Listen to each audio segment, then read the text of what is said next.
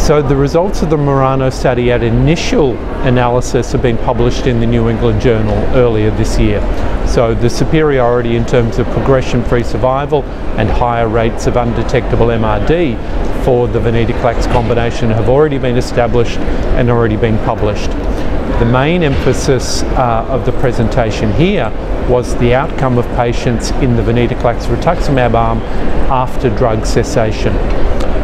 We've now got nearly 12 months median follow-up, and in all patients, regardless of MRD status, who stopped venetoclax at the 2-year period, the likelihood of progression-free survival 1 year later is 87%. So it's shown that as a general treatment strategy, time-limited therapy with drug cessation is feasible and safe.